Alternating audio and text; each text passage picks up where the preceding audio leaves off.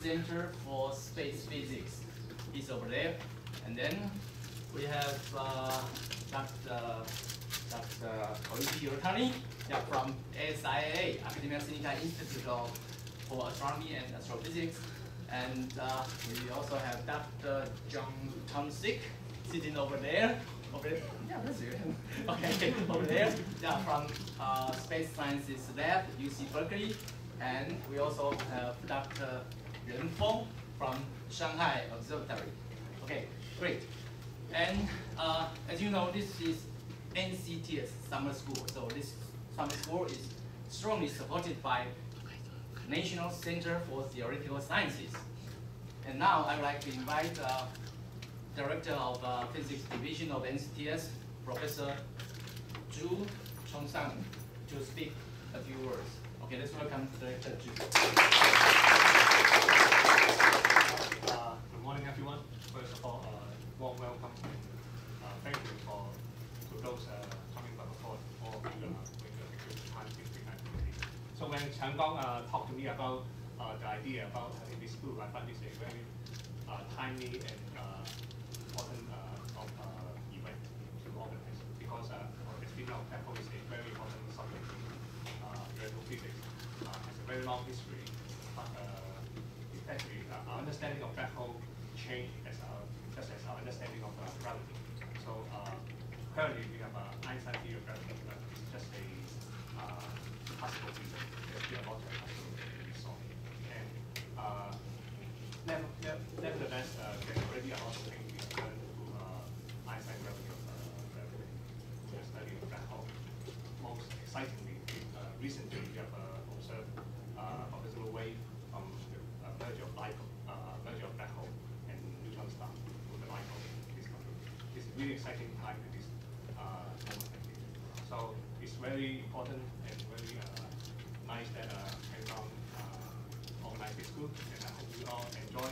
And this Center of Theoretical Sciences has two divisions. There's a math and a physics division. We are the physics division here. The math division is located in NTU in Taipei. We occupy the 4th and 5th floor of this building. So when you have time this week, please feel free to look around, and then you may find other physicists in this building. We work on different areas of physics, apart from astrophysics, astronomy, also condensed matter, high energy, soft matter, biophysics, etc. Work with physical research center. We are interested in collaboration with international friends and colleagues, and also we set up a platform to serve the community in Taiwan. We have a body of about 25 postdocs and about 10-15 scientists residents. So that's about it. I hope you all enjoy this week and have a nice time. Thank you. By the way, there's some information about the center. Please feel free to take one if you're interested. Thank you. All right. So as you know, the background of our audience actually is very diverse. So I have told our speakers to speak slowly, and also, if possible, also even to cut the lecture shorter than our scheduled time, so that we have more time for interaction, question and answer and interaction, and also to allow longer break time. Because in our schedule, our coffee break is only 20 minutes, and I think that's a little too short. Yeah. So the speakers may cut lecture shorter. And another technical point, for those who need financial support or partial financial support for your accommodation, please ask your hotel to issue the receipt, to type your name in the receipt instead of National Tsinghua University. Okay, your name, exactly your name in the receipt. Okay, fine. So now we are 2 minutes in advance, but yeah, we can start, right? Okay, so let's first welcome Professor Sandip Chakrabarti.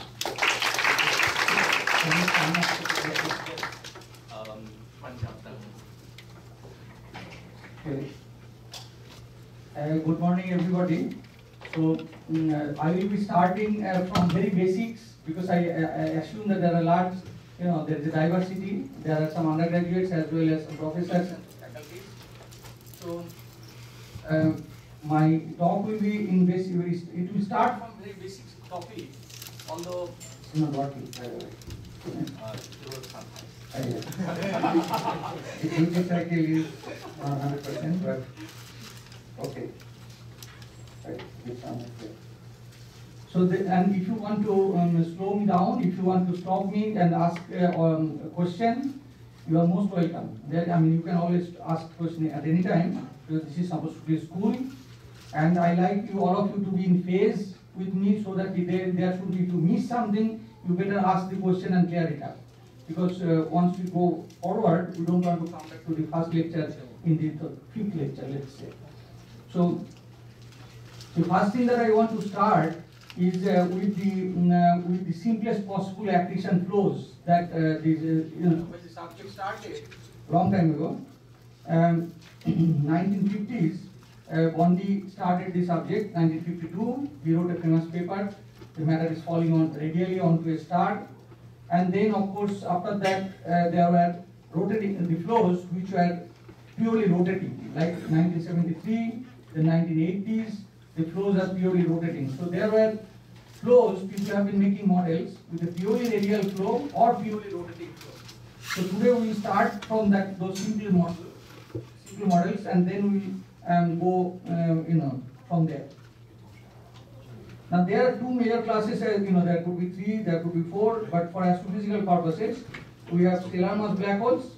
Generally we talk about the small mass black holes, which are about 3 plus to about 20 solar masses, and mainly from supernova collapse or accretion induced, merger of neutron stars, etc. These are the small black holes, which will be mostly the data that I will be discussing are from these black holes, or the fitting, etc. And there are supermassive black holes, which are at the galactic center, or generally in the galactic center. And so these are the two things. We of course there are recent claims of intermediate mass black holes. I may talk a little bit about them. And also there are primordial black holes. People talk about them when they were formed in the early universe. So we will not talk about them. We will talk about only the stellar mass black holes and supermassive black holes, and possibly some examples of intermediate mass black holes. Now, when the matter is falling onto a black hole, as you know, all of you must have know that the black holes cannot be seen. This is supposed to be, everybody knows that black hole cannot be seen. But then why do we study them, and how do we study them? How do we see them? Okay. In reality, we don't see the black holes at all. We see the radiation that is coming out from the matter that is falling onto a black hole. So matter is coming. Let us say this is a very simple, just an equation. You can easily see that the matter coming from very far away at a distance r around a black hole M1, and this is a proton or any amount of any matter, let us say. This is the potential energy that it has, and when the matter started coming towards the black hole, that potential energy gets converted into kinetic energy. Okay, so this is normal.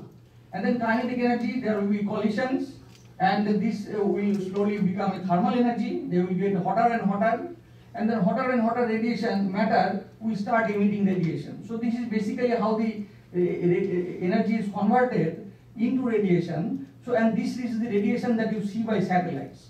So when matter is falling onto a black hole, you actually observe this, but the energy is coming from the potential energy of the matter. Okay.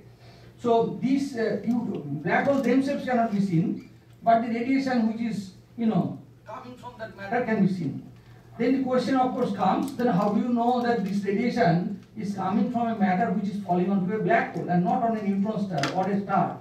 Because I never said that this equation has anything to do with black hole. I only said that there is a potential energy, this gets converted into radiation. And M1, there is no proof that M1 has to be a black hole. M1 could be anything, massive object, but the black hole, but there is no guarantee that this has to be a black hole. But the reason why it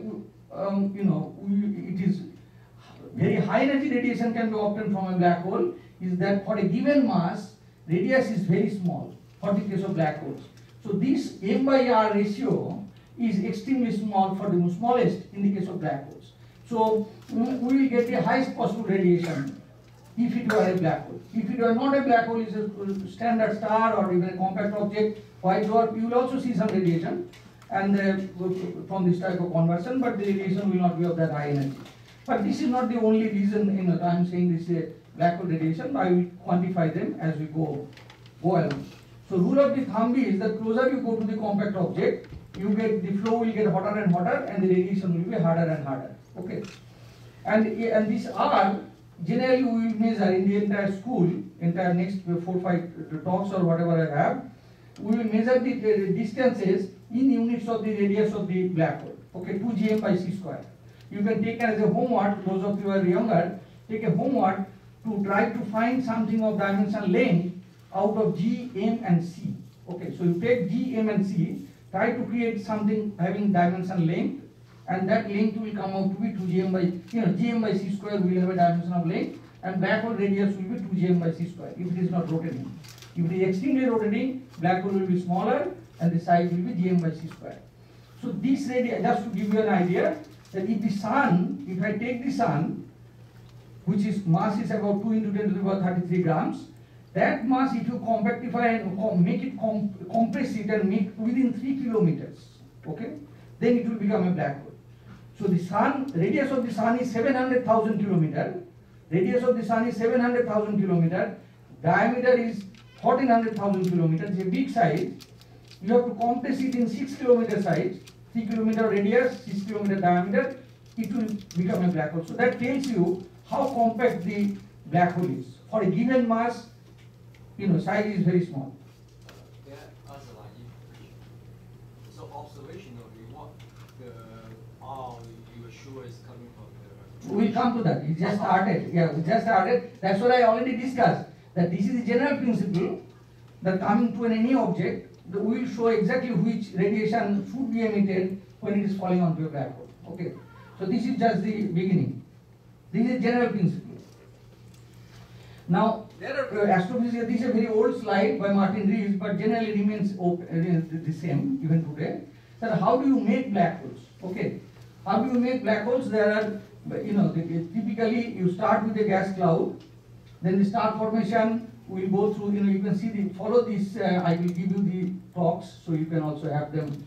And so you can you see the different channel. The collapse and accretion. You directly form a massive black hole. There is a star formation, then star cluster, and then new stars are formed, and they will also, in different channels, you will be able to see that different small black holes and big black holes can form. This is a really complex system. You can see that the black holes which are larger than 3 solar masses are formed here, and they don't produce massive black holes. And the massive black holes are usually in the galaxy, directly like that, or merger of binary massive black holes, etc. Let us say 2 10 to the power 7 solar masses can merge in some time, and then you will make a 2 into 10 to the power 7 solar mass, roughly speaking. So this is a different channels to make black holes in astrophysical black holes, and we will be discussing only the astrophysical black holes, not the quantum black holes. Like quantum mechanics also predicts lots of black holes which are given a size of an electron, let us say. We will not discuss about it. We will discuss about the black holes which are produced by astrophysical processes, like gravitational collapse, or the binary merger, neutron star merger, or accretion induced a neutron star which forms a black hole, or supernova explosion, the core collapse. So there are astrophysical processes which form black holes. We will talk about them only. Now, first, if I talk about the massive black holes, suppose I talk about a very massive black hole in a galactic center, then these massive black holes, how do they get matter so that we can see them? Okay, as I told you that in order to see black holes, I must have matter around them. We should be falling into them. Okay, so I have to see how the matter could be supplied to the galactic center first. Let us say. So in the galactic center, suppose you have a black hole, and there are n number of stars, and all these stars have winds, and this is an example of the stellar wind interaction, and there are some shock formation, etc. So these two stars. Suppose there is a black hole sitting there. There are n number of stars around, and these stars, many of them will have winds. They will collide. They will cancel each other's angular momentum and momentum along this direction. But along that direction, the angular momentum will be the radiation. So along this direction, the momentum will be cancelled more or less, and along that direction, the matter will start flowing. And suppose there is a black hole sitting there, on an average, all the stars around them will have their transverse momentum cancelled, and only the radial momentum, roughly speaking, will be left over. So, lot of matter will come, and they need not have very large angular momentum. Okay, so most of them will be pointing towards the black hole, and the black hole will be surrounded by more or less spherically symmetric matter, may have a small rotation. So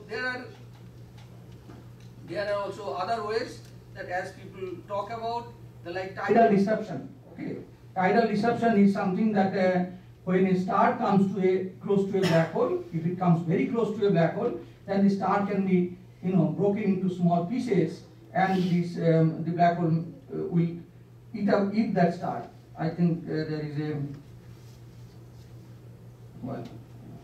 simulation here. I took it from the web. There is a I don't know what is happening.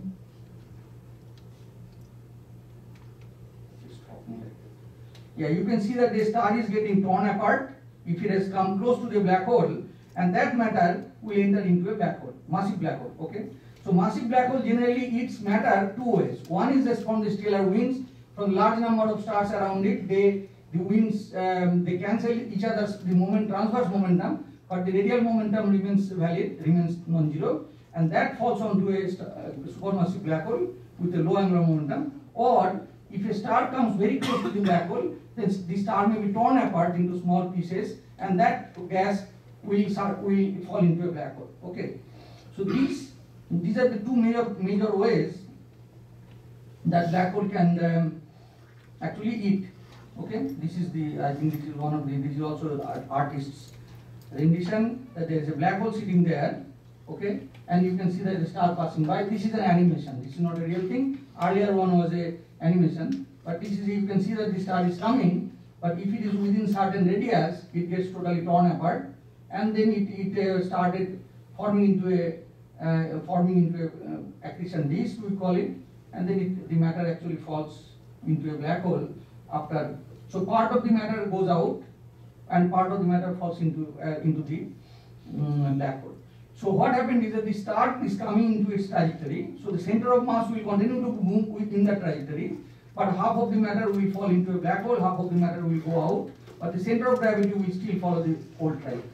So that is that is one of the reasons why you saw that some matter actually escaped and some matter fell into the black hole. This is an artist's rendition, but this is sufficiently realistic.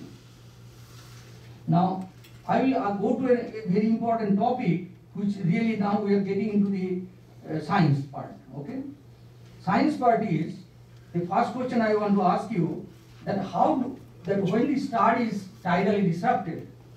First of all, I want to ask you, what is a tidal force? Does anybody, know that what is tidal force is?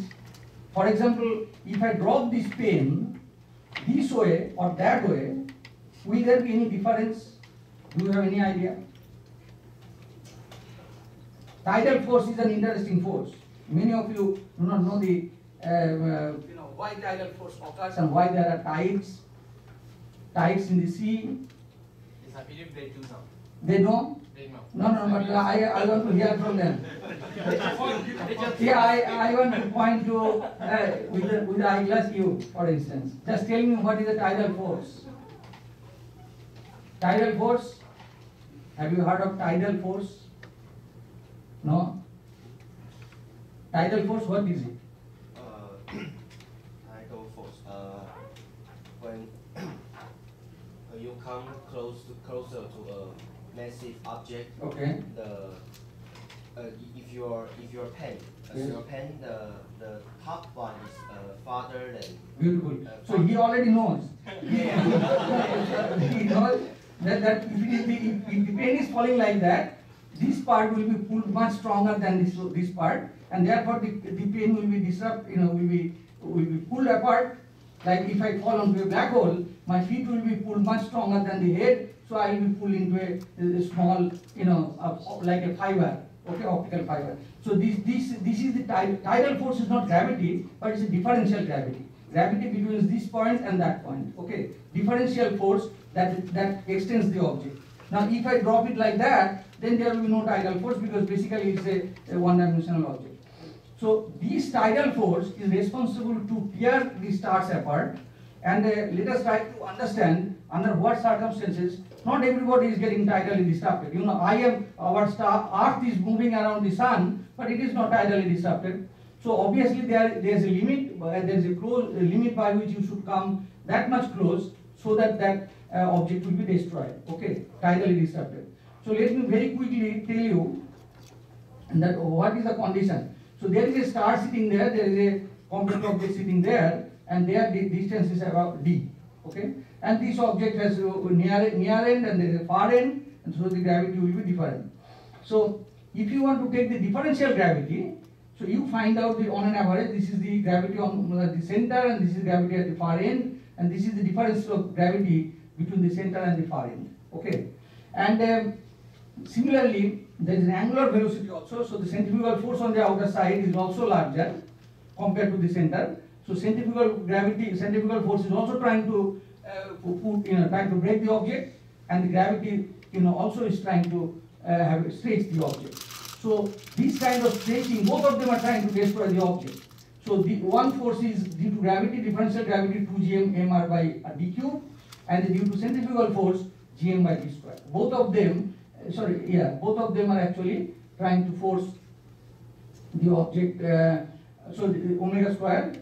Okay, now you add them up, and that is the total amount of force that is trying to destroy the object is going to be equal to 2 gmmr by d cube. So this is the force that is going to try to destroy the star, and all you have to do, this is the total amount of force, gravity and centrifugal. So the one is 2 gm by d cube, one is gm by d cube. You add them up, and this is the total amount of net force which is going to destroy the star, and that should at least balance the self-gravity of the star. Gravity is trying to make it, identity, otherwise it will not be having an identity. Okay, so star is trying to pull itself due to gravity. That is pulling itself is gm m by r square, and that is going to be forces are trying to destroy it by this force. So at least stars should be sufficiently strong to be able to balance it. Okay, then you don't destroy it. So if you put them together, you find that the d minimum is this. Okay, so at least one star should be close to the other star, at least this close. Okay, so that it will be tidally disrupted. So it is not that anybody passing through it. Very recently, yesterday, you may have read a newspaper, very good news has come, that during the tidal force, not only star gets destroyed, but the star gets also collapsed in the center, and lot of nuclear reactions take place during that process. Even a white dwarf started reigniting. Just yesterday's news I was reading, it was very serious. In fact, one of my visiting students also is a co-author of that. It is in Colorado now. So this is the situation, that if you are far away, if you are passing through the black hole from far away, then the star will be a little bit deformed, but it will come back to the star will reform again into a single star. But if you are coming closer and closer, you can see that the star is getting disrupted. This is a very old simulation, but that gives you the idea. Okay, that is a real simulation of the numerical simulation. So that tells you that yes, this is how the matter could be supplied to a black hole. Now, if you look at our Milky Way in a good night sky, you will see actually large number of our galaxy, large number of X-ray sources are there, and out of them, we know that there is a galactic center has a black hole about 4 million solar mass, and there are other small stars, small black hole candidates throughout our galaxy. Okay, and many of them are neutron star candidates. These are the X-ray sources, so they could be neutron star candidates as well. Okay, so now this is one thing that I wanted to discuss, that how common they are. So one thing I discussed that about how the matter could be supplied to a galactic center, and then I am trying to say that why binary systems can also produce, can have black holes, and how many of them we should expect. One thing you should know, that if you see in a clear sky, 60% of the stars that you see are actually in binary systems. Okay, so this is very serious thing. If you see all of them, you see them mostly single, but in reality with a small telescope, even with a 4-inch telescope, you see them binary. Now, when they are formed, it is not necessary that they form with the same mass. one is always a little bit more than the other. And if the mass is larger, it will evolve faster because its temperature at the center will be larger, and therefore the nuclear reactions will be much faster, etc. And then chances are that this bigger mass object will ultimately have a supernova explosion, or it will become a white dwarf or a neutron star or a black hole. The other object will sustain for a long time.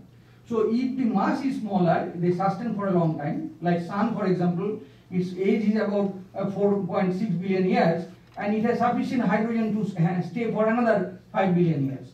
So Sun is not going to die very soon. It is a very low mass star. But if the mass is larger, let us say 10, 20, 30 solar masses, they can evolve very rapidly. There will be supernova explosion, and at the center, whatever is left over could be a neutron star or a black hole. If a smaller object goes out, it could be a white dwarf. So this is stellar evolution. I am not going into detail, but the point I am trying to make is that in the stars that you see, even in our galaxy, most of them are binaries, and they are not necessarily equal mass. One is more massive than the other, and one will be evolving faster, and therefore you end up having one compact object and one normal object going around. So many objects that you see, you should expect that one of them will be a black hole or a neutron star or a white dwarf. Either they are already there or they will become very soon, and the other one is a normal star. And so this is so therefore we are expecting one solid supermassive black hole at the galactic center, that we said that during the collapse of the beginning of the evolution of the galaxy, and the others are evolving and forming, etc. throughout this lifetime of the galaxy. So although there are all types of stars which you may already know, but there are white dwarfs also sitting here, and then during the evolution, you will see that some of them will go into black holes or neutron stars, and there will be red giants also moving around. Okay, and these stars are big, and therefore you can tidally disrupt it also, tidally pull the matter, and then that matter will enter into a black hole.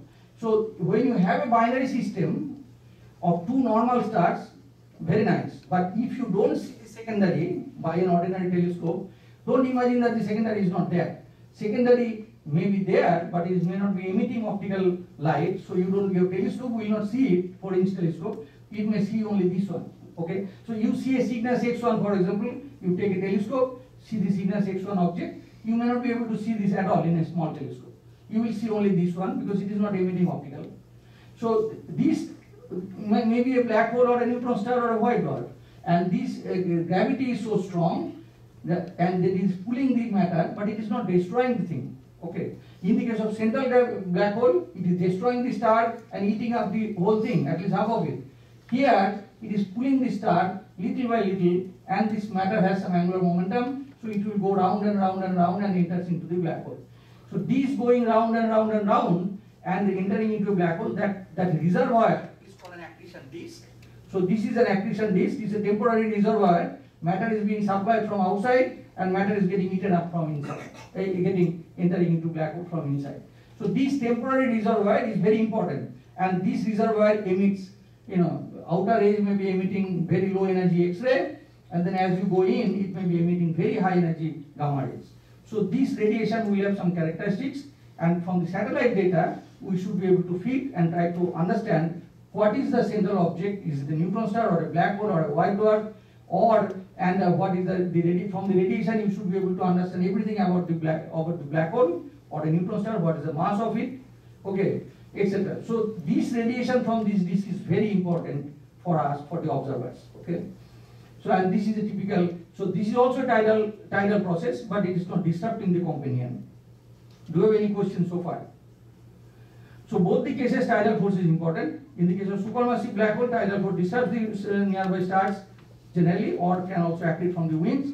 Here also, you can have tidal forces taken, or it can also accrete from the winds if the star has a lot of winds. Okay, I will come to that. So in both the cases, you can have accretion directly from the star, or you can have accretion from the winds of the star. Okay, so I will come to this. Now in any case, when the matter is coming here, this is, as you know, that this is a Keplerian orbit. You already know that what a Kepler's law is. Where Kepler's law is the law in where gravity balances the centrifugal force. So the matter, when the companion rotates around the center of mass, this usually it for t square by a cube rule. So that is how the matter actually rotates. It has an angular momentum which is proportional to the square root of the distance.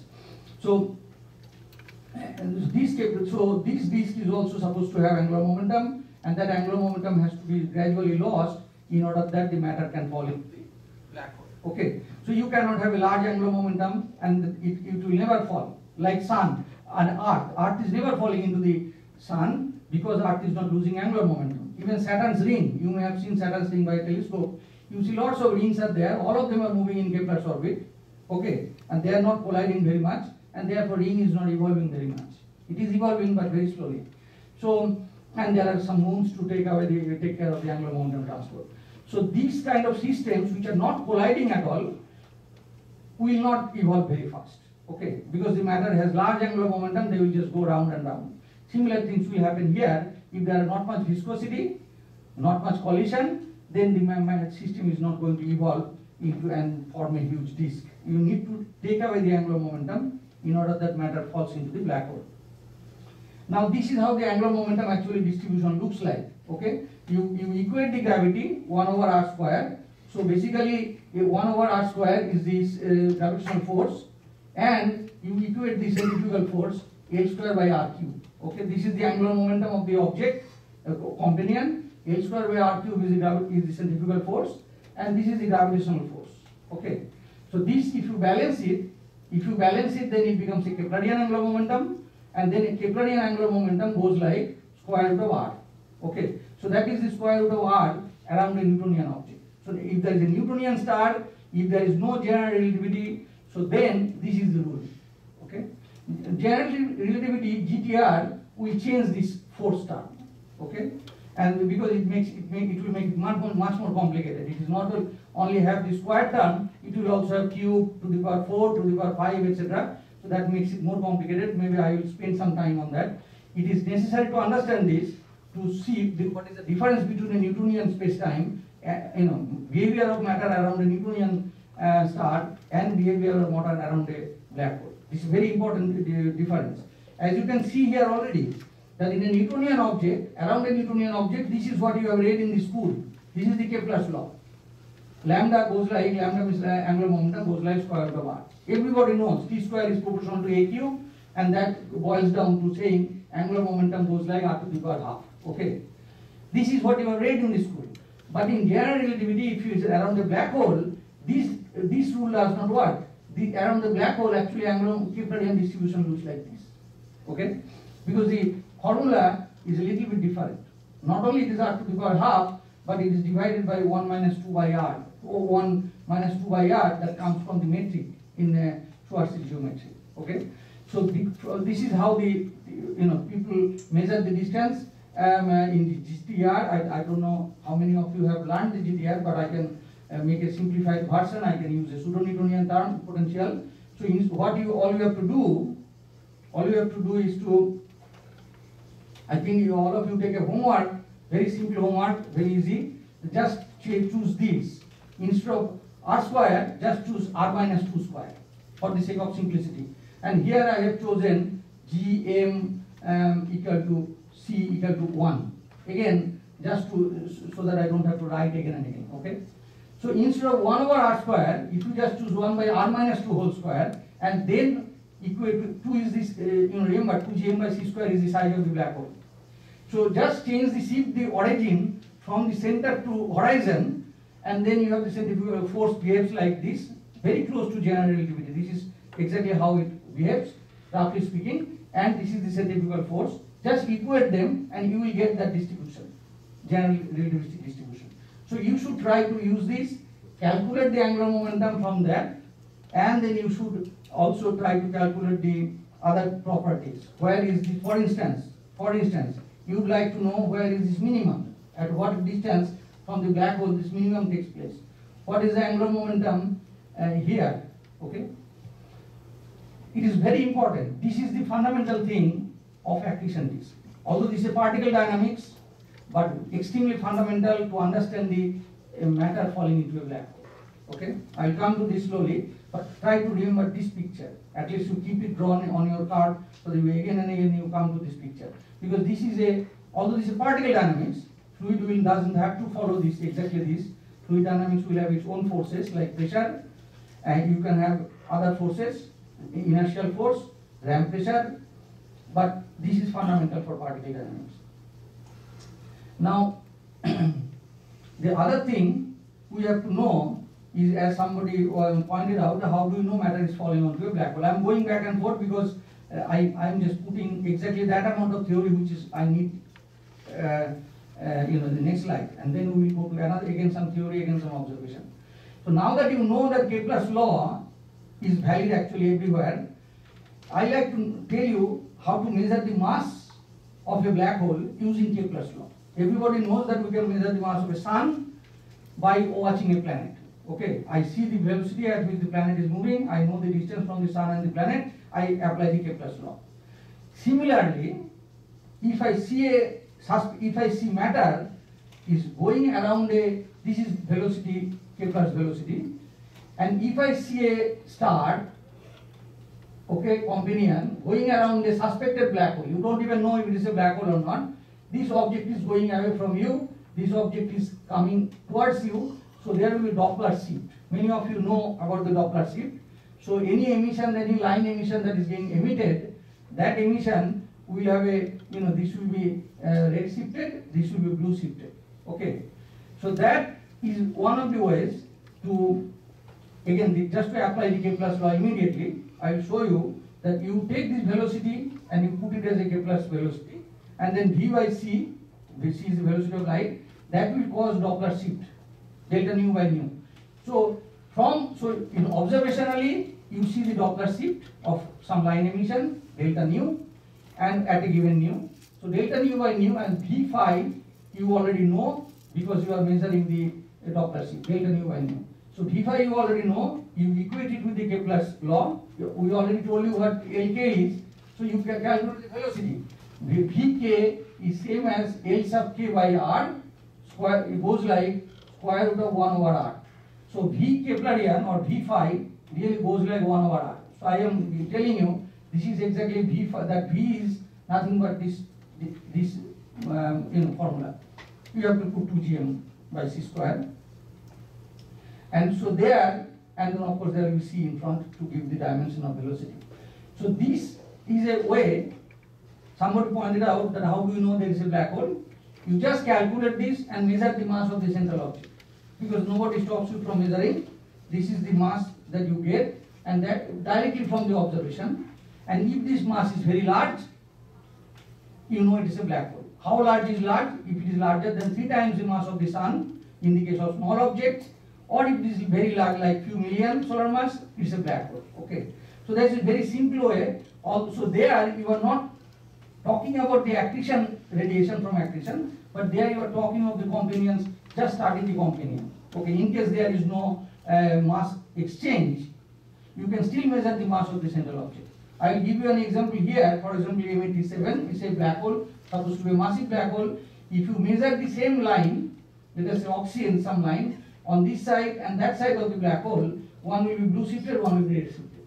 This is observed. This is by Hubble telescope. It was observed 1994.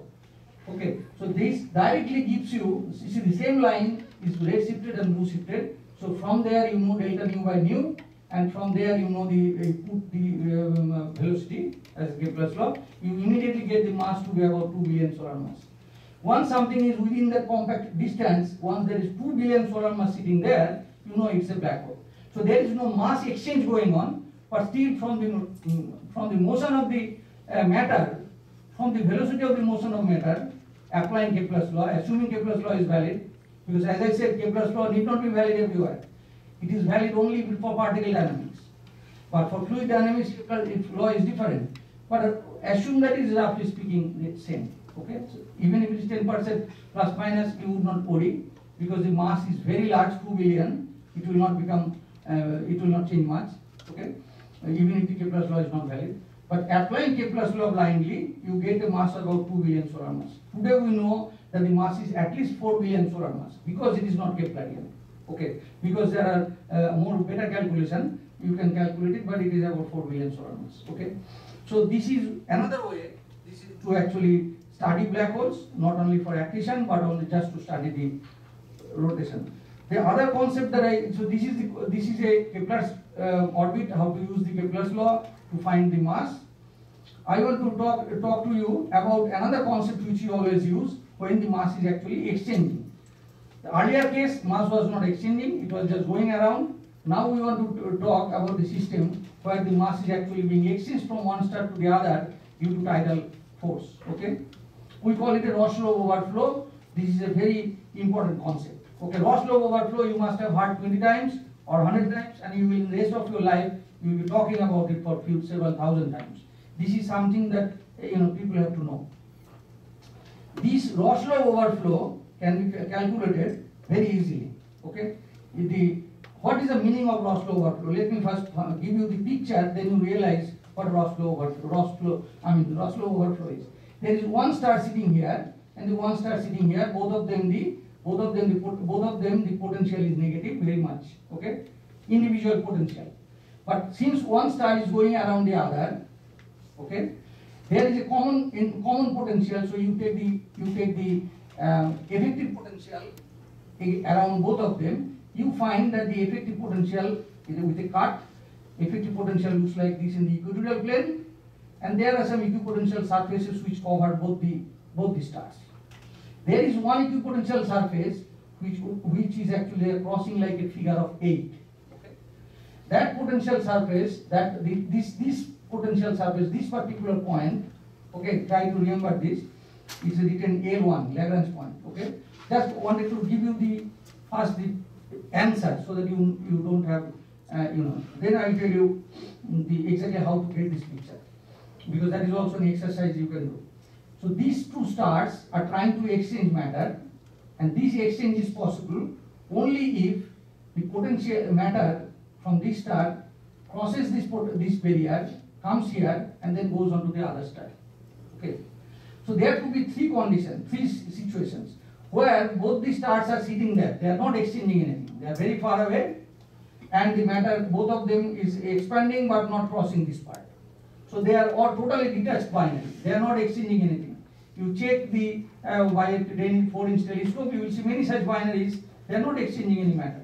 Okay, they are all individually. They are not even tidally very much distorted. Then there is if one of the star is giant and it may have actually extended and filled this equipotential surface, the other one may not be receptive. Okay, this is called semi-detached surface, semi-detached binary, and there is a contact binary where there is a overflow. Matter actually overflows the Roche-Lobe, red one you can see, and it goes to the other star as accreting onto the system. And this accretion takes place from this local minimum of the potential, which is nothing but the figure of 8, that crossing point. So this is the so when there is a binary system, you may or may not be able to exchange matter. But if you do, then the exchange will take place through L1. Okay, provided this star is puffed up, filled up the Roche-Lobe. This is called Roche-Lobe. This is this equipotential surface, and it enters into the Roche-Lobe of the other star, second star. Okay, and then it will accrete onto this star. So this is the way how a binary system, how a compact object gets matter from the companion, and when there is this kind of contact binaries. Now let me come back to the way that we derive it, because you need to derive it yourself at one point of time. So there are two stars, 1 and 2, and this is a common center of mass, and they are rotating around. So you go to the co-rotating frame. You take any point here, which is it has a effective potential Gm by S1 minus Gm by minus Gm2 by S2 minus Gm1 by S1 minus Gm2 by S2. This is the potential at that place, gravitational potential, the sum total of the gravitational potential from these two stars. And you also add the fact that they are all rotating. So you want to plot a picture in the co-rotating frame. Okay. Otherwise, the whole thing will go on rotating. So you go into the co-rotating frame, which is rotating with the Keplerian orbit. So this is the centrifugal term, half omega square v square. Omega is the rotational velocity, omega, omega, 2 pi by t, t is the time period. So that will be the effective potential, the gravitational potential plus centrifugal component, okay? And this is the omega that I mentioned, which is Kepler's omega. Okay, so this binary, you go to the rotating frame and you find the effective potential, just draw it. So I would request you, if you have some time after the classes, then you try to draw it if you were using a surfer or some kind of routine, just to try to find out how the equipotential surfaces look like, okay, when there are two stars. If there is one star, equipotential surfaces are spherical symmetry, as you know. And there is also another interesting thing you know, that gradient of potential, minus of gradient of potential is the force. So if you like this surface, potential is constant, so there is no force along that surface. But from that surface to this surface, potential is different, gradient of potential is non-zero, and so the force is in this side, and there is something, if I do it here, it will drop to here. So there is a gradient of potential will give a force, but if the potential is constant, there is no force, okay? Similarly here, it is very good to know the equipotential surface, because we need to know on what surface matter will not move along the potential, okay? Look at this potential. These are the equipotential surfaces, you will get it. If you have a surfer routine or something, just plot what I just drawn, I gave it to you, and these are the equipotential surface. Why it is important? This tells you that if there are two bodies of matter sitting on the equipotential surface, this matter will not move along that equipotential surface because there is no force. The force will be there only if the equipotential surface is cross. Okay, gradient of potential will be the force, minus sign. So this star has to pop up, and there is a gradient of potential on this side. Matter will move in, and then again matter will start moving in, losing angular momentum gradually, and then you will get the accretion. Okay, so equipotential surfaces are good to know. In fact, when you go to Moon or Mars, this is the place where you actually want to maneuver. When people themselves fly a spaceship, they are very careful to pass through this L1. Okay, if you make a small mistake, why L1 is important? It's very sensitive. Many of you know about the null experiments in the laboratory. When we go to the null point, and then we try to do the experiment because the deflection is highest there. So null point here, lambda, this L1 is the null point. Okay. If you do a small mistake, the object will not fall onto the Moon, it will deflect, or it will not go into the Moon. It will not go into Mars. It will either crash onto Mars in the wrong orbit, or it will just fly away. It will never come back again. So that is one of the reasons, as you know, that many of the countries tried to send something to Mars unmanned, because they are all unmanned, and most of them, 60 or 70% of them, could not even land on the Mars. Why? Because they could not pass through the L1 mostly. But if you are manned, like Moon mission, lunar mission, generally manned, then you know exactly that how to manipulate the system to pass through L1. Okay, L1 is very important place, and I would say that you try to learn it, because any accretion process will pass through that point, and this is called Roche lobe overflow. So this Roche lobe has now overflown and entered into the regime of the other star. We call it a Roche lobe overflow. Okay. So this is an important concept, as you can see. Roche lobe overflow, matter entering into it and start to form an accretion disk. We call it the reservoir I was telling you. So you supply matter from this side, and then it is eaten up by the black hole at the center. It is a continuous process. And this rate at which the matter is being supplied is called accretion rate. Okay, few grams per second. I will tell you how many grams generally happen for a black hole, but this is in grams per second. So matter is falling, and generally you know the mass of a star, right? The mass of a star is about, let's say, sun is 2 into 10 to the power 33 grams. Okay. Now you cannot take a lot of matter, then sun will be non-existent. But again, typically this kind of system, mass comes around 10 to the power 17 grams per second. Okay, 10 to the power 17, 10 to the power 18 grams per second. So this is sufficiently small number and enough to keep the star companion, really not depleted very rapidly. Okay, so I'll come to that. Only thing that I want to introduce something interesting here, that again try to understand that Kepler's law is valid for particle dynamics. And when you are discussing a fluid dynamics, Roche lobe overflow, okay, you should not think that they are strictly sitting in their orbit. because they are colliding, they are fluid. And once they collide, they are no longer pure Keplerian, they are hot Keplerian, what we call. Okay. This is like if you want to see the moon from the, let us say, a satellite around the moon from the Earth, you see that sometimes the satellite is going in the opposite direction. We also see many planets which are going in retrograde motion. Okay, this is called epicyclic motion. Okay, this epicyclic motion on the top of cycles is a very important concept. If it is a Keplerian, pure Keplerian, it will have circular orbit. But if it is a hot gas, that hot gas will have on an average some deviation from the Keplerian orbit, and that deviation we call epicycles will cause, and that epicycles of that orbit and epicycles of that orbit, they will now collide and they will dissipate angular momentum. So if there is a hot Keplerian gas, they will collide and dissipate angular momentum. Okay, so the disk will no longer remain in the same orbit, that flow. Okay, there is a dissipation of angular momentum because the flow is a little bit hotter than. I will tell you another concept, that suppose, let me draw it a messy picture. If it is a Keplerian orbit, it will be like this particle orbit. But if it is a fluid, it is not only doing this on an average, but it is doing like that.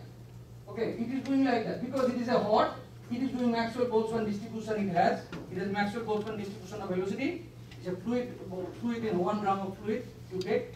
It's a gas, and that gas is doing on an average doing like this, and then but on an average it is not going around. I'm not saying that it is not going around, but it is also having another velocity, thermal velocity. Okay, this is a random jittering motion. There is a bulk motion. On an average, it is going Keplerian, but there is a thermal motion. Okay, this thermal motion allows the other orbit which is doing this to collide. So that allows you that the particle, if it is sitting in its own orbit, it will not collide with the next one. But if this gas is hot, it is doing like that while on the way, then it is going to collide with the other orbit, and that is going to diffuse angular momentum, and matter will start coming in. With a very low angular momentum, matter you cannot still produce, even if you send Keplerian disk. So you send Keplerian matter, but they can collide and produce low angular momentum matter for you. Okay, very low angular momentum sub-Keplerian matter for you. It is possible because of the fact that the gas is very hot. This is like this simplest, or the example that I gave. This is called epicyclic motions. Okay, it's very useful. So don't take that, people take it very seriously. Oh, it is a Keplerian disk, so you cannot have a low angular momentum. That is not true. Because of the fact that they are hot, they will collide with the nearby orbits. Just like I mentioned here. Hotter the gas is, chances of collision is higher, chances of lower angular momentum matter production is also higher. So this is a realistic system rather than a Saturn's ring, for example. Saturn's ring, they are not colliding very much. In fact, they are colliding about once per orbit, if you calculate it. If you see the data of Voyager, if you see the Cassini's observation, even in Saturn's ring, they collide once per orbit. That is good enough to give some amount of viscosity. Separate issue. I am not going into that. That's very good science going on, Saturn's ring. But the same concept is a little more amplified when you consider this kind of Roslow overflow. Although they are Keplerian matter falling in, but they are not particles. They have the pressure, they are hot, they are colliding gases in the nearby orbits. So that is one kind of accretion. Everybody agrees with that. The other kind of accretion is that when the star, the companion, is having a huge amount of mass loss. Okay? So there is Roslow overflow, I already mentioned, and I also said that during that process, angular momentum could be dissipated because the gas, they are hot, so you don't need to have a large viscosity also to remove that angular momentum. They will remove it anyway because of the fact that they are colliding due to the heat temperature.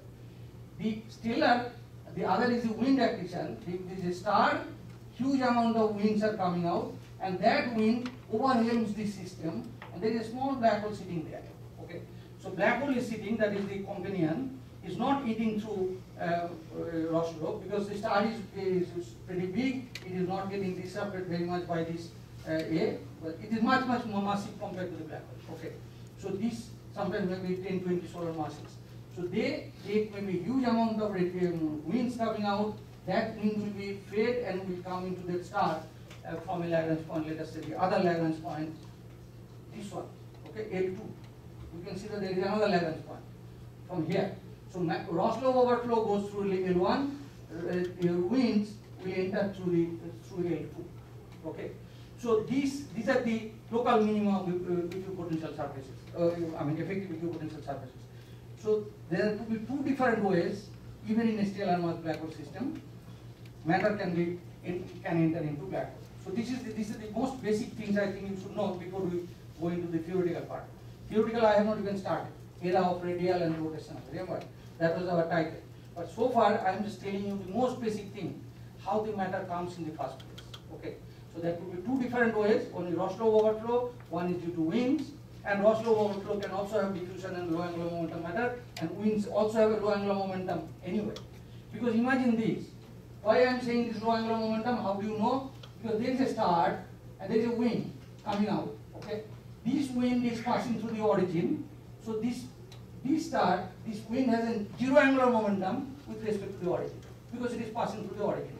Okay, angular momentum definition depends on the origin. Okay, V cross R, and V and R are parallel vectors.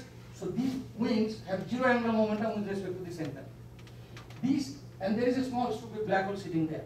Okay, so these fellows will be, angular momentum will be generally very low. It's not a Keplerian huge amount of angular momentum. So when somebody is accreting winds, the angular momentum fade is already very low. And so there are two issues. Let me summarize a little bit so far. For supermassive black holes, matter are accreted from winds, low angular momentum, or matter are tidally disrupted, would be a little bit higher angular momentum, but they are sporadic errors. Okay. For small mass black holes, stellar mass black holes, again there are two ways. One is Roslow overflow, where angular momentum fade is Keplerian, but they are generally hot because they are colliding there, making it very hot. X-rays are coming out even at the outer edge, and then they are hot, so up to certain extent they go, but they may not be able to go further because the viscosity is not high. I will come to that physical process, how matter actually enters. But then there will be low angular momentum will be always produced because of the collision of the hot gas. The second process is if the companion already sends winds, and that wind is getting accreted like that. Okay. So there are two processes in both the cases, and we like to quantify all these motions and try to understand what kind of radiation it should come out and how one should go about it. Now, while I am about it, I will also give you another concept. These are the basic things I must first talk. So I must talk about the simple things that you must know. This is called Eddington rate. Okay. As half an hour back I told you that at what rate matter actually falls onto a black hole. What is the typical rate? How many grams per second? So Eddington long time ago thought about it, that how to have an estimate of this mass. Okay.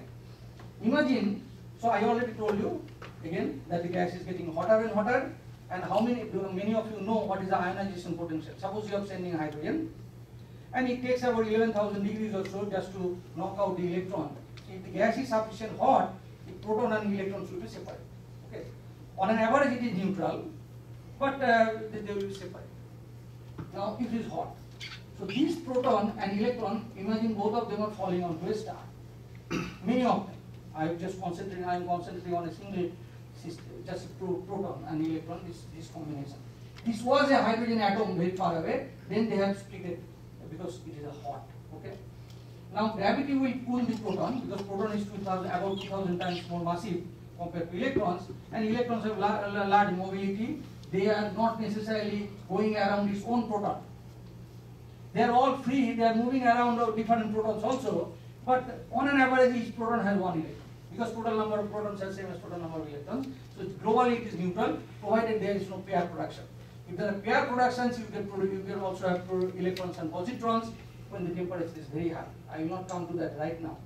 Right now let us concentrate on the matter which is having proton and electron equal number, overall neutral. Proton is getting pulled by the gravity, and this matter as it is losing the potential energy, emitting radiation. And that radiation is now going back to electron and hitting the electron to go out. Okay. Because photons interact with the electrons much better. Because electrons, if you consider the size, cross-section wise, much bigger the Compton wavelength in this particular case. We call it Compton scattering. Okay, so the electrons will be hit by the photons. So photons see the electrons, they deposit the momentum on electrons, try to push them out of the star. So on the one hand, the star is trying to pull the proton, and on the other hand, the photon is trying to push the electron out. So there is a fighting going on. Okay, fighting going on, and we just have to find out what are the forces operating on the system, so that as a whole, whether they are going to accrete or whether they will run away. Okay, and that will give you a limit. How much matter can possibly come, so that these two forces are equal. Okay, so one force I have already told you, proton is pulled by this. This is the rho is the total number density of protons. So this is force density Gm rho by r square, and rho is the proton number density of proton, number density of mass of proton. This is the density of protons. And why did I say number density of proton is same as number density of electron? Because it is generally electrically neutral, and we are not discussing pair productions. So number of electrons then Ne is same as Np. Okay, so this is the force density of matter which is falling onto a star. Simple. But then we have this Ne number of electrons coming in, and the star is emitting photons. You divide by 4 pi r square at a distance r, you get the photon flux that is coming out, and then this is the reaction, this is the interaction cross section, sigma sub t. Y is the electron and the photon. What is the probability that the photon is going to hit the electron, etc. So this is the total number of scattering per electron will be Ne gamma. This is sigma t into N gamma, where N gamma is the number density of photons. So and this is nothing but just square of RT. Okay, you can see that this is likely to be about 26 or so, 24. This is about few Fermi square.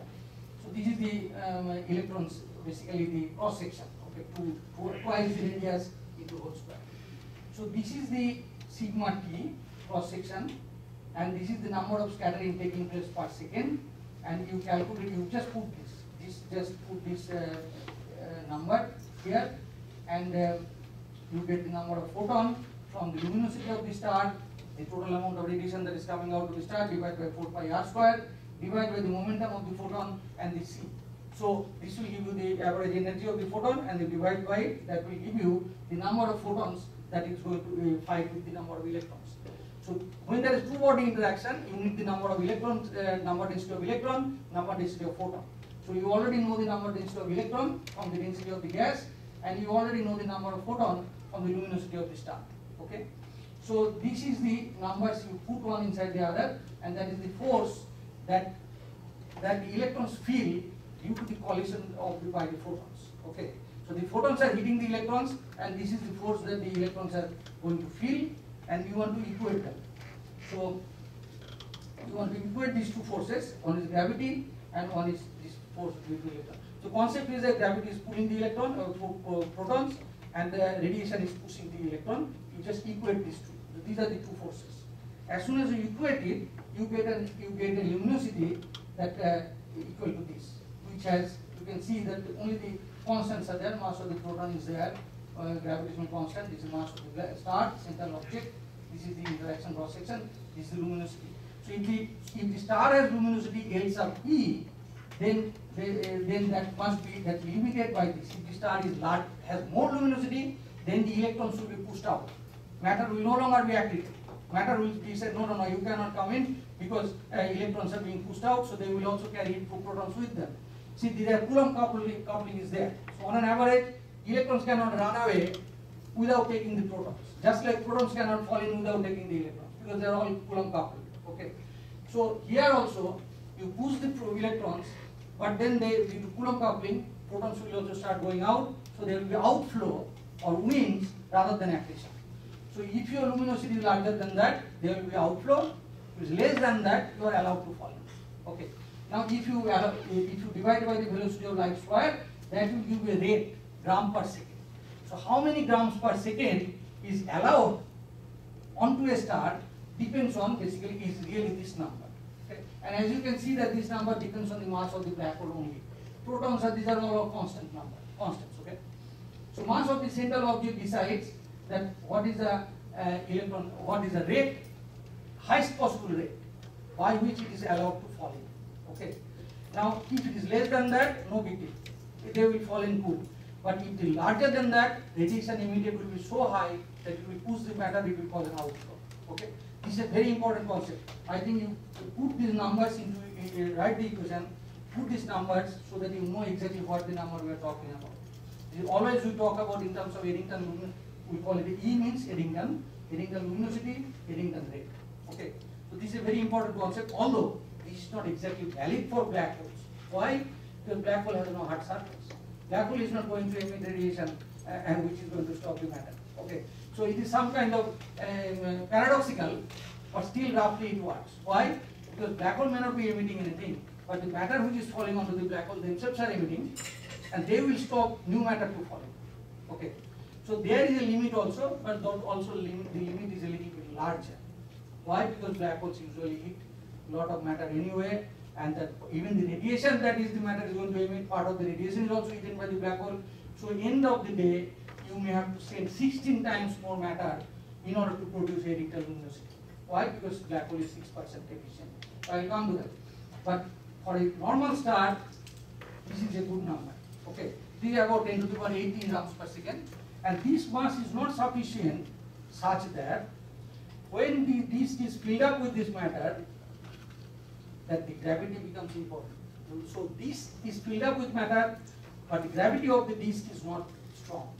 So the entire science that we are going to discuss can be discussed assuming the central object is the only source of gravity and not the disk around it. Why? Because the entire disk is accreting matter very slowly, 10 to the power 18 grams per second, whereas the mass of the star sitting there may be 10 to the power 34 grams.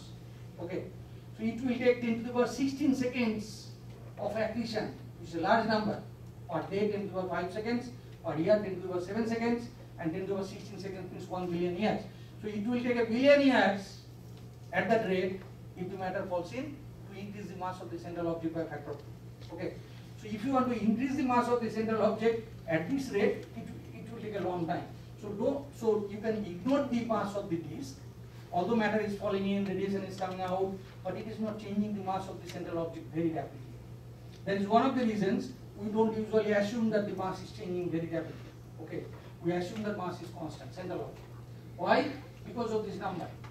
Rate is very slow. The rate is not much, and that is why the disk is very light. Disk is not self-gravitating, so it is not, the gravity is not strong compared to the gravity of the central object. So central object's mass can be assumed to be constant during in our lifetime or in the lifetime of the satellite, and at least definitely true. Okay. So these are this is a very interesting concept that you should know. The next one, again very important, is mass function. Okay.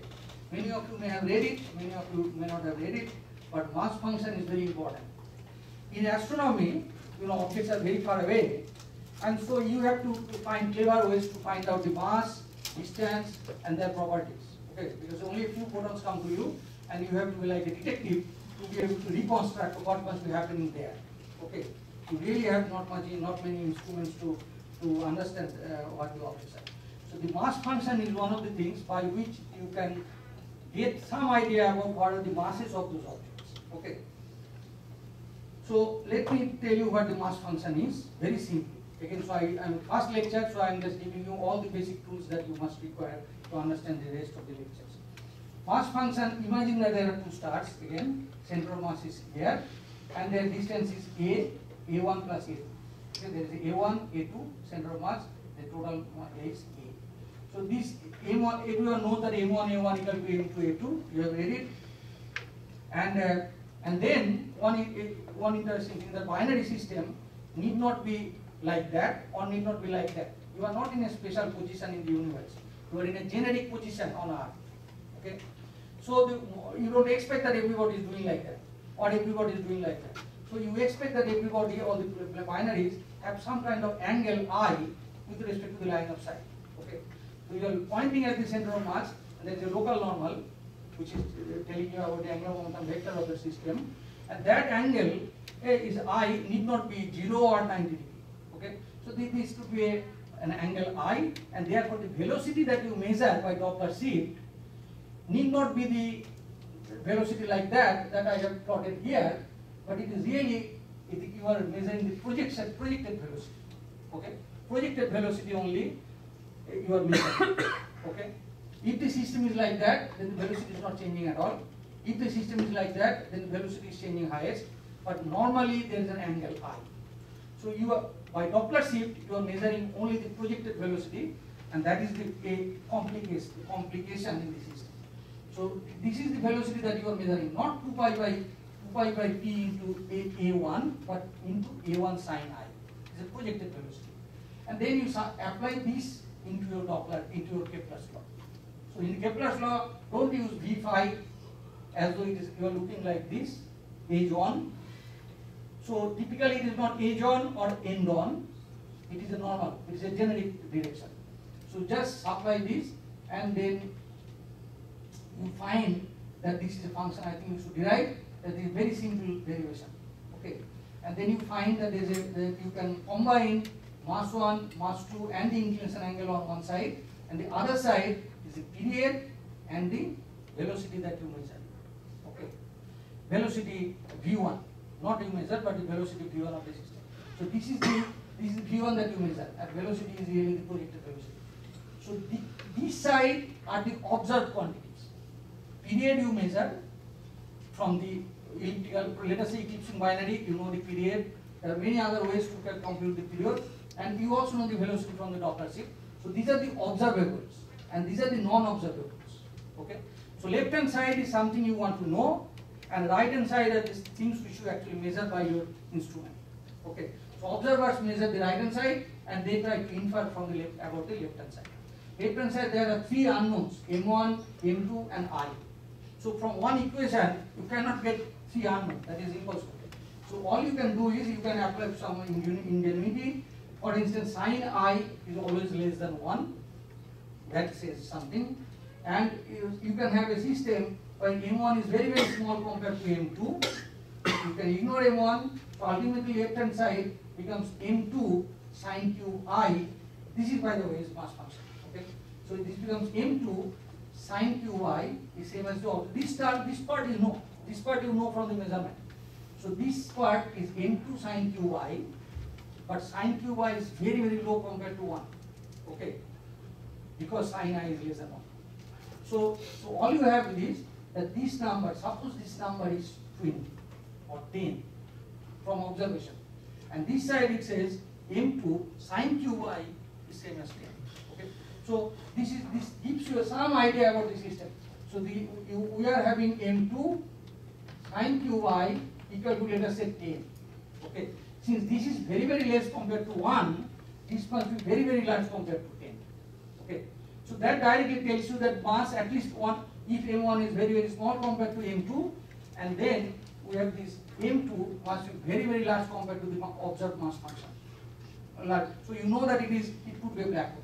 If it is larger than 3, 4, 5, you know that already, even with sine qi, if it is already larger than 3, you know the object has to be a black hole.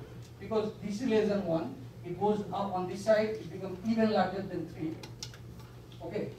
So inclination, even if you don't know the inclination angle exactly, you will know some indirect way, yes, that's a black hole because the mass is very large and the size is compact. You won't see it in optical, but there is a center of mass it is going around.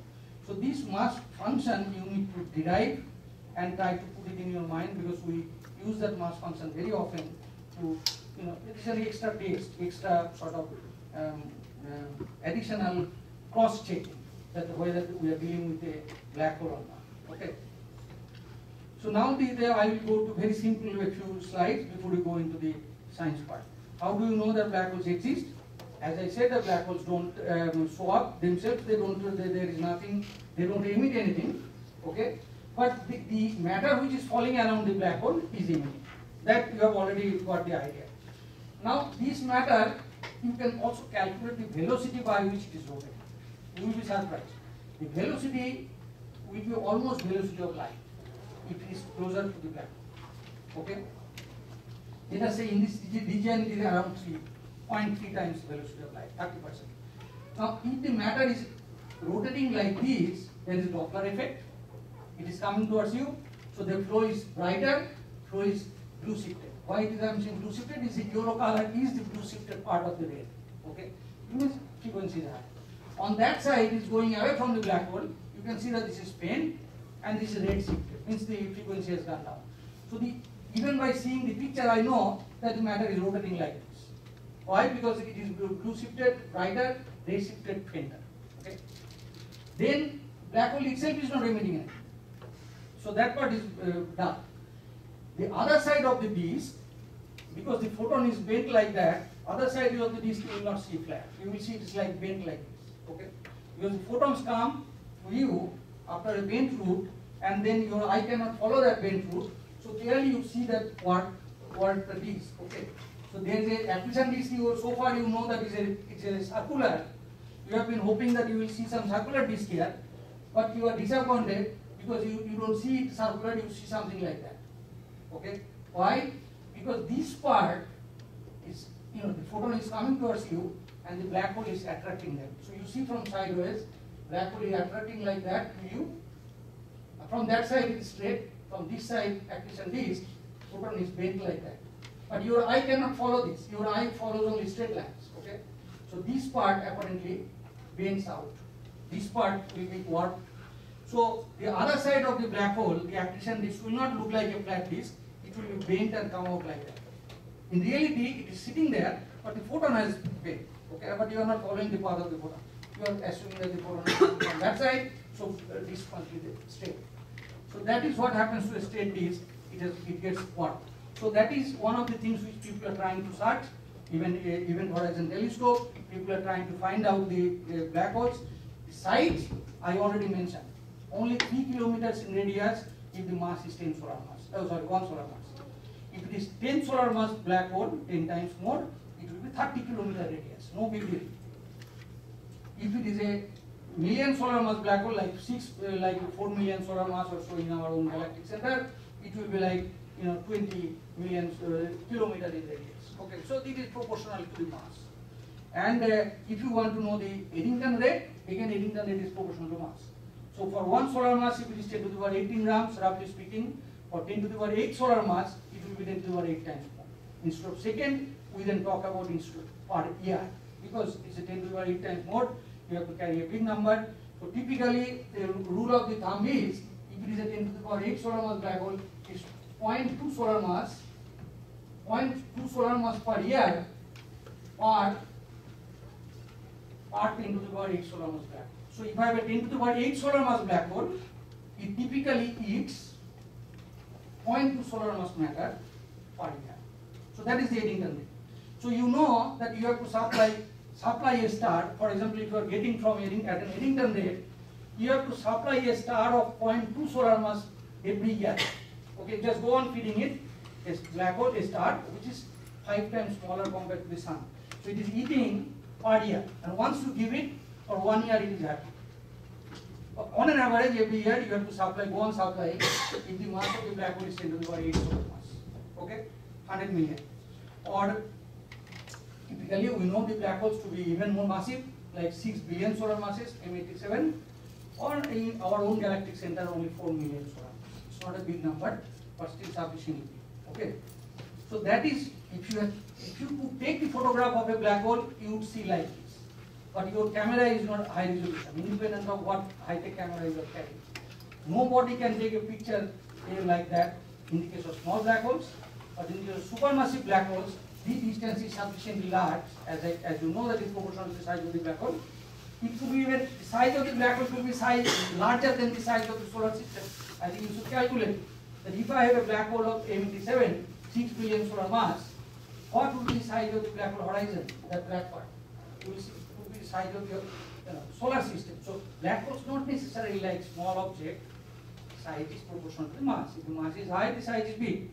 And this object, if it is very far away, you will have difficulty to take a picture. It's close by, like our own galactic center, smaller mass, but still people are hoping that if people will be able to see this hole, this blackness, okay, this black part, okay, this black part will be definite signature. Yes, space-time is there, end of the space-time. At least we won't see what is going on inside. So that is something everybody likes to know. This is $1 million question, and there are a large number of teams working on it. The other thing that you see from black hole systems, this is just some examples. I'm going to a little bit, not getting into the science yet. This is just the basic thing. When matter is falling onto a black hole, you would expect that it will eat up everything. The answer that it is not true. It is becoming hot.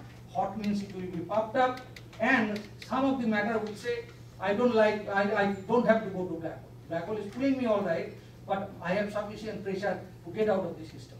Okay. So in other words, when the matter is falling in, it is not necessary that entire set of matter will go into the black hole. Part of it could be so hot that it could get out of the system in a perpendicular direction. Okay. We see them every day. These are called jets, cosmic radio jets, because they have been originally discovered by radio. And we also see them for small black holes. We see them for massive black holes. Then the question comes that why do we know that they are coming from black holes? Well, these objects are very exciting objects. You can see this M87 that I have been telling you all the time. This object is emitting this thing for hundreds of millions of years in the same direction, with the same velocity. And the direction, if you know today, if you have a high resolution camera, radio people have, they are emitting today in the same direction that it was emitting 100 million years ago. So there is a space-time itself is non-isotropic. That direction must have a specialty which 100 million years it is respecting. Matter is coming out and coming out in that direction only. And somebody is supplying energy to that. So that is an indirect evidence, observational evidence, and circumstantial evidence rather, that it is a black hole. Because other than that, nobody would attract matter, fool them to come here, and then push them out, and in the same direction, along the axis. So verbally, we assume that this is the axis of the black hole in which matter is getting pushed out for millions of years. Okay, and sometimes this matter can be almost with velocity of light. So they are not only being pushed out, they are pushed out very rapidly, and they are being constantly supplied. Why?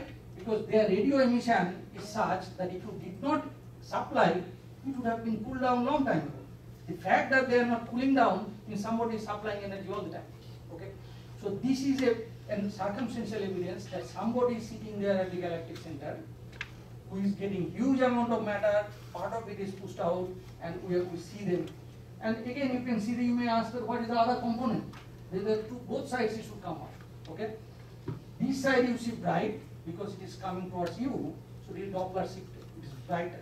The other one is going away from you. Even if it is emitted, it is very faint. So this tells you that they are also relativistic. Okay. So these are the circumstantial evidence. I already told you about the rotation around this object and the velocity and the mass of the object coming from the same object. Kepler's law gives you a huge mass. So this is also an evidence. This is another example of the jet. You can see that one component is bright, one component is faint, one has a projected velocity towards you. See, there you should always think of yourself like this. Earth is a very generic planet, around a generic star, in a generic satellite, in a galaxy. We are not special. So when you see something, you never assume that you are sitting at a special point. You are in a generic point. Given that the jets which are coming out need not be coming out like that only, all of them, or need not come out like that only. If you had been like that, you would see both the components equally bright. Statistically, all of them will have some component towards you and some component away from you. Okay? Very rarely both of them are equal bright, or very rarely you see only one of them, or coming directly towards you.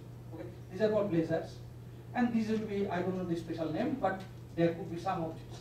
But most of the cases there is a component towards you, and that means it will be Doppler shifted, it will be brighter component, and the one that is going away from you will be fainter. So this is a generic, this is a jet hitting the atmosphere in the ambient medium, dissipating it, and the way it is dissipating is huge amount of radiation, about 10 to the power 44 to 10 to the power 48 arcs per second. You imagine, compare this with the radiation that the sun is emitting. Sun is emitting 4 into 10 to the power 33 arcs per second. Okay, these fellows, just this stupid gas, is emitting 10 to the power 48 arcs per second. Huge, maybe 10 to the power 15 times more, or even if it is 10 to the power 4, it will be like 10 to the power 11 times, 1,000 billion times more compared to the sun. So it's a huge amount of energy is emitted. Who is supplying it? It is coming directly from the jet. And jet means it's coming from accretion and part of it is ejected into jet. So these objects are seen, and people know that these are the indirect evidences that black holes exist. I will not come to the jet and other things. My concentration will be to try to understand how the matter is falling in, because that itself is a huge subject, and I will not be able to finish even within a few hours. Now, just wanted to give you one more example. That the same jet, M87, if you go to higher and higher resolution, you can see that the wavelength of the radiation, that the radio wave that is used, people use higher and higher frequency to see smaller and smaller sizes. They go to higher and higher frequencies, and you see you get zoom. You see the zoomed effect. Okay? You see the zoom part of the jet. Okay, you go to the zoom part, and you find that even when you zoom it is going in the same direction. That is what I was mentioning, that it knows exactly which direction to go, even from the part. In other words, the process of forming them remains identical last 100 million years or so, or even more. Okay. So this is somebody sitting there, we believe it's a black hole, and presumably it is a precessing black hole, rotating black hole. Okay. Now, so I will come to this. I will rest of my talks. Even today also I have maybe a few minutes, just to talk about the very basic dimensions and other things, and then maybe we will start. The next talk will be substantial, the radial motion and rotational motion. I think we will start. Okay. So in astrophysics, we always talk about the length scales and time scales and the typical things, dimensions and units in which things go on. Okay.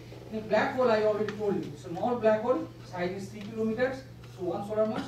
Typically, 1 solar mass black holes don't exist. Typically, black hole mass is larger than 3 solar mass, so about 10 kilometers. So anything that is happening around the black hole, smallest possible size you can expect is 10 kilometers. Okay, nothing is happening less than a 10 kilometer length scale. So that is, this length scale will be like the size of the horizon itself, r sub g. Okay, so this is about 10 to the power 5. It is written that 10 to the power 3 into 10 to the power 5 is 3 kilometers. It is in centimeter. You can see mass of the black hole by mass of the sun. Okay, so for 1 solar mass 3 kilometers. So you can assume that nothing is going on in a smaller scale than that. That is the smallest scale, size of the black hole. What is the time scale of variability? So if something happens and it changes with time, it cannot be faster than the light crossing time of the horizon. Horizon is very small, 3 kilometers, and light takes 10 to the power minus 5 seconds to cross it. Okay, so you should not expect anything going faster than 10 microseconds, typically. So that gives you an idea that the time things are changing even at 10 microsecond interval. That you may be surprised, or you may say, oh, not nano, but not 100. 10 microsecond is good enough. So even the satellites are having a hard time to get photons within that time frame, because you need to have, if you want to see the time variation, you need to save photons within that time frame. So 10 microsecond you must save every 10 microsecond. And how many photons you are going to get? If black hole is very far away, your satellite is this little, and then how many photons will come to you per second? So, and then you need to know the timing, how fast they are, so you need to be able to save every 10 microsecond, let us say. You may not get even a stupid photon with that time. So you may have to say, okay, I will integrate it up to 0.1 second and see how many photons. Or you make the satellite much bigger. So these are the concerns of the observers or the people on instrumentation. They always talk to the theorists that what kind of satellite I am going to make, tell me, to be able to see that object when it is very faint. So that tells you, yes, you must have at least this big satellite, otherwise you will not get a stupid photon in 10 microseconds. So that is our goal. This specific angular momentum is r is the length scale, c is the velocity of light. So this will be the typical amount of angular momentum that matter has. Okay, it is good to calculate all these numbers for your own sake. It will be nice. Accretion rate I already discussed, so not getting into detail. About 10 to the power 17 grams per 1 solar mass. If it is a 10 solar mass, 10 to the power 18 grams per second. Okay, if it is a 10 to the power 8 solar mass, about 0.2 solar mass per year. Because it's a bigger black hole, we instead of second we measure in terms of year. No big deal. Luminosity I already discussed, and density of gas. You can always find a dimension of density out of the Eddington rate and the time and the length volume. Volume is the volume of the black hole. This is smallest length scale, so RT cube is the smallest volume scale. Okay, so that tells you the typical amount of density. This is the gram 10 to the minus 5 gram per cc. It is not a bad number, everyday number. Okay, so black holes doesn't mean that they are highly exotic systems. In fact, average density of a black hole, a large black hole, could be larger than a water. Okay, average density could be very large. So you try to calculate the average density right here. Calculate it. Increase the mass, you see that that you will be able to see that the average density could be much larger. Real temperature is coming out to be just taking mass of proton and convert it into energy. It will become real temperature 10 to the power, independent. This is about 12 10 to the power 12 Kelvin. So typically you expect things to become that hot close to a black hole, 10 to the power 12. In reality, it is not that hot. It starts emitting, it collide, share the energy, start radiating. So it is never larger than 10 to the power 9 or 10 to the power 10 degrees. That's a big number. Compared to the temperature at the center of the sun, where nuclear reaction is going on, 10 to the power 7. So the center of the sun, temperature 7. Around the black hole, when matter is coming in, it could be as high as 10 to the power 12, theoretically, but in reality, about 10 to the power 10. Okay, that's a big number also.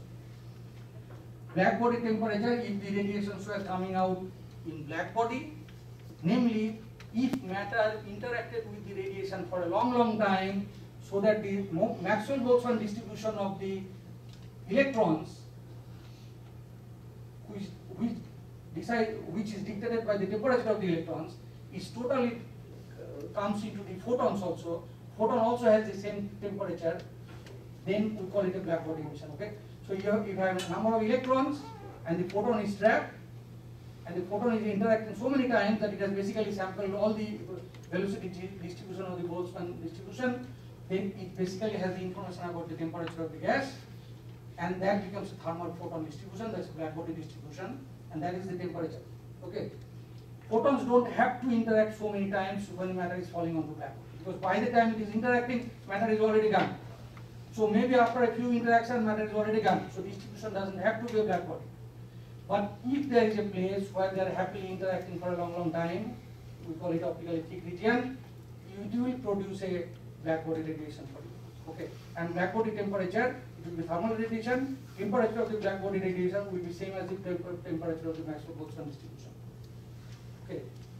So that is the only way to say that this is thermal radiation, and they interact sufficiently to be able to sample all kinds of velocities of the electrons. Then there are magnetic fields. You can equate the magnetic energy with this potential energy just outside the horizon. You get a magnetic field of about 10 to the power 8 Gauss, and to the power m black hole to the power minus half. Okay. So if the black hole is 10 to the power 8 solar mass, it is 10 to the power 4 Gauss. So typically the field that can be kept there about 10 to the power 8 Gauss per 1 solar mass object. Okay. Very strong field, 10 to the power 4 Tesla. But if the mass is okay. So I don't know whether I should continue today. This is 9 o'clock. It's already 1.5 hours. So Up to you. no, but so I keep going. I have no problem. Now you are studying another section or what? No, I have infinite number of slides. I mean, I have no reason to stop. But we should start at That is precisely what I want to hear. 10:30. We should start. Okay, 10:30. You do. Or some minutes earlier. That's fine. Okay. So now I want to say something which is exciting. Okay. This is very fundamental. You take a Newtonian star, and you want to fall onto this star, a Newtonian point-like object. Very exciting thing. Okay. I'm just telling it exciting so that you don't go to sleep. No, this is really exciting. In fact, this will be the first time probably you will hear many of it. It is a Newtonian object. This is 0. This is r. You agree?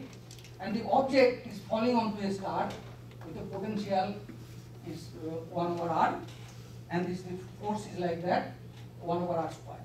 Okay. And a matter is falling, rotating also, centrifugal force. So this is, let me put the force here. Okay. 1 over r square. It is falling. It's minus sign, and this is the potential, V or phi. And the centrifugal force will go like L square by r. I already discussed this. Okay. So matter is coming, rotating, and coming towards a Newtonian object. How do you know it is Newtonian? Because potential I have chosen to be Newtonian force. Okay. So if I sum these two forces, the force it will look like this. You agree? Because this is going like 1 over r cube. So this will always blow off compared to 1 over r squared as r goes to 0. Do you agree? So if the effective potential, this is effective force rather, I could have plotted potential, it would have been simpler. I can do this. Then I can talk about potential. You take the gradient, it will be no big deal. But people usually talk about potential as well as forces. So let us stick to this. So this is 1 over our potential, going deeper and deeper, no big deal. But then the matter cannot come close to the r equal to 0. Why? Because centrifugal force is stopping it to go. Centrifugal energy, half d phi square, which is L square by r square, is blowing off much faster compared to potential. So if a particle is coming from infinity, it will be bounced back and go back to infinity. It cannot touch r equal to 0, independent of how little angular momentum you have. So this is very exciting point. Even if you have a non-zero small amount of angular momentum, the centrifugal term will become larger and larger and block your entrance, and it will send you back to infinity. Okay, because the barrier is going like that. Okay. Now I request you to do the same problem with this kind of potential. Okay, if you do that, then you do the similar analysis, calculate the effective potential. So the effective potential so far in a Newtonian star I was choosing to be minus 1 over r by half L square by 2r square. This was I was using. Okay, potential and the kinetic define. Now I am trying to say that choose this. I call it pseudo-Newtonian. A lot of people took patches can we talked about it a long time ago. It's very similar to what happens close to a black hole. For the time being, this is good enough. So choose this. Okay. What you will find is that if you plot it and if you add them up and so on, you will find yes, this 1 over r minus 2 is also going like that. Centrifugal part is also going like that. But if you add them up, okay, add them up, you will find that this one goes like that. Okay, this is exciting. This is the most exciting part I was telling you. So black hole will always attract everybody, independent of what angular momentum you have. If you have angular momentum 0, no big deal. You are getting into a black hole state. Okay. If you have angular momentum a little bit non-zero, it will try to stop it, but then ultimately it will fall. You agree? Just calculate this after these lectures. You try to plot this. So you increase the angular momentum. There is a minimum angular momentum. This value we call it marginally stable angular momentum. Up to that angular momentum, black hole doesn't even care. You can have that angular momentum about 3.4 in the unit of gm by c cube, gm by c, and matter black hole will not even care. So Newtonian objects were caring even if you have infinitesimal black angular momentum. But black holes up to this, when this maximum and minima actually merge into a point of inflection, up to that angular momentum, black holes don't even give you any problem. You get in. If you have a little bit larger angular momentum, black hole will say, okay, hang around, you stay right there in the minimum. That is your Keplerian order. Stay there. If you have a larger energy, okay, you can have an angular momentum such that it touches this rest mass again and comes back. It's called marginally bound orbit. I will come to this again. And then, but the beauty is, if the angular momentum is very large, let it be so. It again comes back. What it means is that if your energy is low, you again go back to infinity. Black hole is not that generous. But if you're sending with a machine gun, if you're like a bullet you are sending, or a hot gas, you can always go over this potential barrier and get into the black hole. So in the Newtonian case is unforgiving. If there is a small angular momentum, it is always infinity. Of course, the Newtonian object is not so compact. I will come to that. There is caveat into all these things. It's not so dramatic, but I am trying to make it dramatic because you at least see the difference. Then we will come to the realistic thing. In Newtonian case, it will go to infinity, and they will turn you back. In the case of general relativity, in the case of black holes, if you have low energy, low angular momentum, no big deal, if you have a high angular momentum also, you can still cross it if your energy is higher. So this is your energy at infinity, this is your energy, this is your, let us say, R, and this is the effective potential V, okay? And you give some energy to it by making it a hot gas or by sending a bullet like a machine gun with a velocity non-zero at infinity. You have a positive energy, it will cross the barrier, it will enter into black hole. So there is a huge difference between the black hole accretion and the accretion onto a Newtonian object.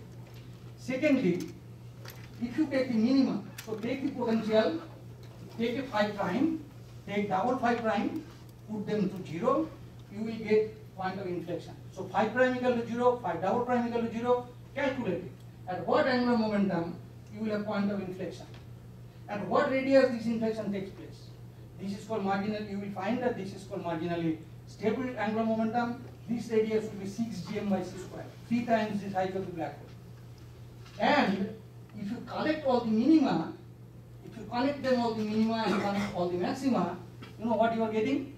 You are taking the locus of all 5 prime equal to 0. And 5 prime equal to 0 is for what? What happens? It is for Keplerian orbit. Okay? So Kepler's orbit is obtained by 5 prime equal to 0, and that will give you that curve that I drew originally. So that curve that I drew does not look like the Newtonian. Okay? It is Newtonian square root of r, this is square root of r divided by 1 minus 2 by r. I have already plotted long time ago. But now you know where it came from. It came from 5 prime of this equation. This is the 5 prime, this is the locus of all the minima and all the maxima of this curve. Okay?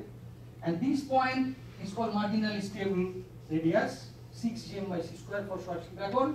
And this radius, this angular momentum, is the minimum angular momentum you need in order to fill some obstacle. If your angular momentum is less than that, black hole doesn't even care. Okay. If your angular momentum is larger than that, then black hole will say, okay, slow down. You hang around in your orbit until I reduce your angular momentum. Okay.